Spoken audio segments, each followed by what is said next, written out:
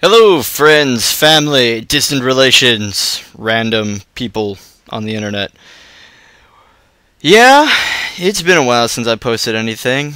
Half of that on account of due to the fact that we've moved to another apartment. We don't have crazy neighbors anymore. The ones upstairs are actually louder than we are now, so awesomeness. We are rather happy of that. But, yeah, in all actuality, it's good. Everything is good here. Um, and another reason I haven't really posted anything is because I haven't had a lot of time. But enough with the excuses. We're going to be doing something a little bit different today. I kind of promised to myself that I was going to at least finish the entirety of Baldur's Gate 1. I said to myself, no, I watch other Let's Players, and I'm like, I mock them, I scorn them, I see the way they are doing, like, Let's Plays on, like, 15 games at once, and I'm like, I am better than that, I will never do that. Well, here I am, guess what, we're doing that. I understand now. Doing the same game on a Let's Play is great. It's fun, but it really stalls.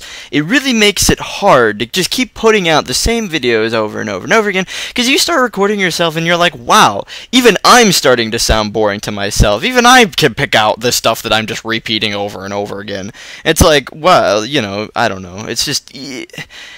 You can only comment on the same thing for so long. You need a little bit of a break, and I understand now. I am sorry, my fellow Let's Players. I will not mock you anymore. Multiple games being done makes sense to me now, because, overall, you'll just put out more videos. So anyway, friends, that is exactly what we're going to be trying to do here. We're just going to be trying to put out some more videos, because, like, today, I have 2 hours here, and... I just basically have some time, that I can record, and I'm just like, you know what, I don't want to pull out Baldur's Gate, I don't want to try and, like, sit there, wait an hour for the thing to load. It doesn't really take an hour, but I swear on my laptop sometimes it feels like it. But, it's just setting the whole thing up, and then working so hard with the dice rolls, and, like, getting killed every 2 seconds. I just, God, did not feel like dealing with it. And as you can see, actually, in a couple of my episodes, I think about 101 through 106, which I might not have posted by the time you watch this. I might have them posted, I don't know. But you can see I'm dying in them, and I'm not even caring anymore. I'm just going back and resurrecting people when they die. Because, I don't know. When I saw that, I said, yes, it's good. People need to see that I fail just as much as they do, and that makes the Let's Play more real, but at the same time, I'm like, it bogs down the Let's Play just a little bit, and it just makes things look a little bit sloppy. And in a way, they are, but darn, those Ankhegs are hard. But anyway, so yeah, I'm gonna be doing a little bit of I'm gonna be getting a little bit more information on what we're gonna be doing. I'm not making much sense, but anyway, alright, let's get to the chase. So, we needed a quick game. Wow. Oh no, don't freeze. Okay, we gotta wait for my computer to load now. Okay, there we go. But, kinda lost my train of thought. Well, we're gonna be doing a nifty little game, today called Diib's Dilemma. Diib's Dilemma was actually made by randomthoughts.net. Don't be confused, it's not randomthoughts.com, it's randomthoughts.net. Oh, and I remember what I was actually going to be saying earlier. It was that I won't be splitting this up into episodes. I'm just going to try and record the whole thing all at once, and I'll just try and split it off at a good point. Maybe I'll make a stopping point every 20 or 30 levels, I'm not quite sure. But, so yeah, that's how this will be set up. Hopefully it'll make things a little more fluid. Won't have to have me butting in every 2 seconds saying, oh, welcome friends to episode blah blah blah. Well, it's kind of like my calling card, but boy, it even annoys me. Anyway, okay, time to herald randomthoughts.net. Oh, I guess they're called Random Thoughts Entertainment now, wish you were here.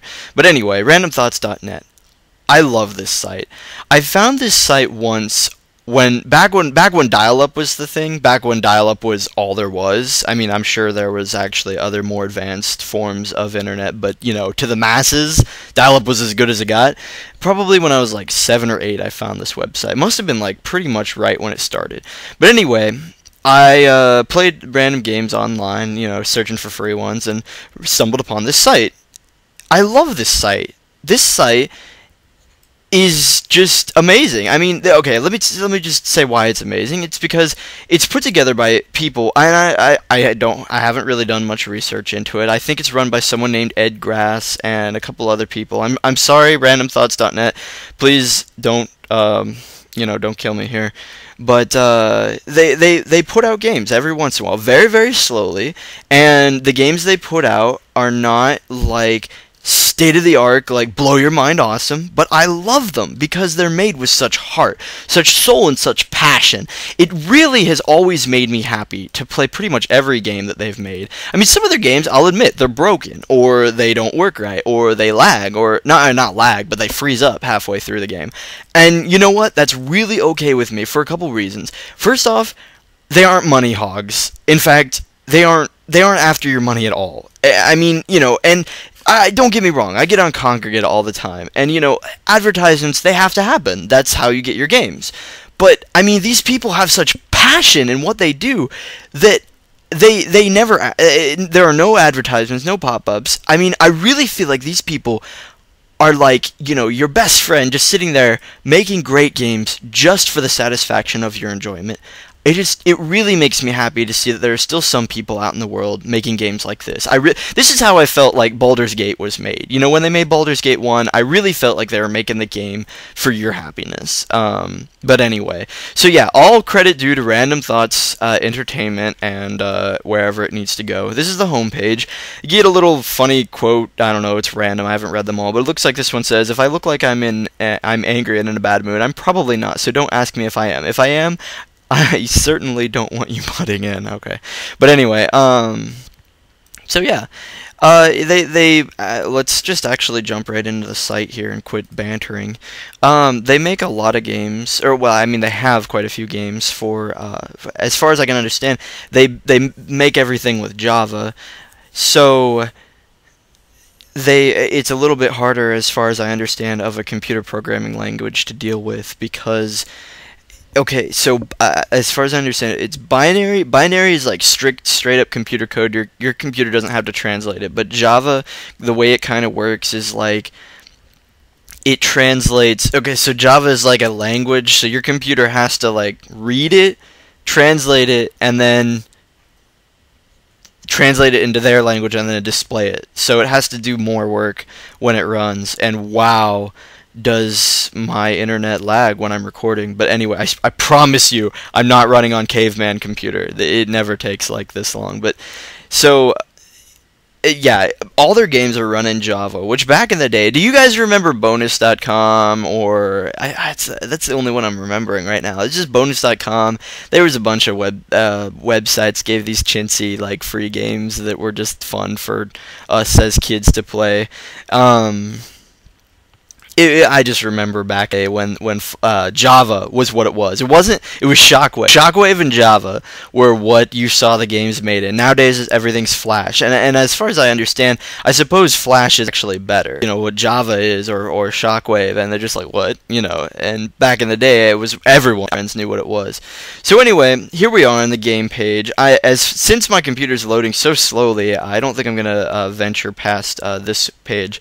Sorry, randomthoughts.net. I really did want to show off your site, but my computer's being retarded. So anyway, apparently, I mean, I haven't been here for probably like 5 years, to be honest. I just randomly on a whim remember that it was here.